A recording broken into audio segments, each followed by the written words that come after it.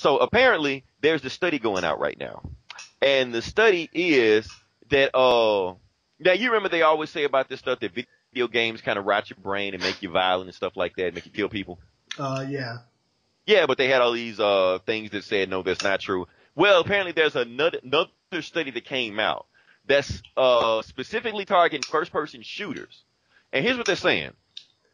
Playing first-person shooters for a long period of time actually kills your brain cells. Okay. They're saying that it decreases the hippocampus. I think I'm saying that right. And like I said, long-term decreasing of the hippocampus could cause memory loss, could, cause depression, schizophrenia, all of these things right here. But even though they're saying about first-person shooters, they're saying those that play like 3D puzzles, platforming games that, have a lot more action going on, things like that, actually increase your hippocampus. Oh, so really? based what they're saying, first-person shooters make you dumb, puzzle games make you smarter. So, I don't know. I'm pretty sure we're going to get a report next week that say all this stuff is false and first-person shooters don't make you dumber. But, Eli, when's the last time you ever went online on a first-person shooter? Last week, maybe? The reason I asked you about the online, because it does seem like the online community of all first-person shooters are just toxic.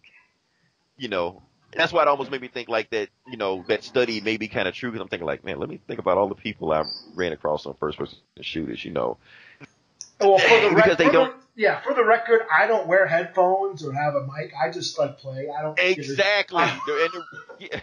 I don't care. Because there's a bunch of idiots running around. Yeah. That's the thing. I mean, I used to, and I used to hear everybody talking. Like Call of Duty is okay, playing online, because it's pretty much just lone wolf. It's just you just shooting everybody, stuff like that. But trying to play a team game like Battlefield with random strangers that you don't know, it is a fucking headache, man. I'm sitting here playing the game, right, and I get shot. And I'm like screaming for a medic. Medic, help me, help me. So I see a medic coming. The medic will jump over my body to go get into a gunfight with the guy that just killed me. And then he gets killed. I'm like, what the fuck, you dumbass? You could have just saved me. Could have been 2-on-1. Yeah. Oh, man, it's too many idiots, man. And plus, after a while, I got tired of the 12-year-old racist that always had sex with my mother. Hearing them online. I just got sick of it, man. I'm like, you know what? Go ahead.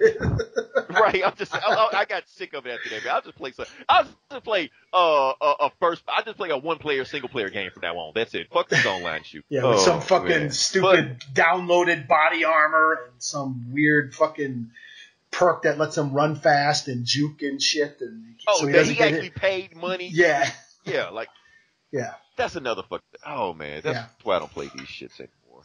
Yeah, you can unload on his face, point blank range, and they don't die. But one shoot from across the fucking town, and they get shit. Because he paid for the season pass. Yeah, you didn't pay for the season pass, Eli. Yeah, pay to play, baby, pay to play. Yeah.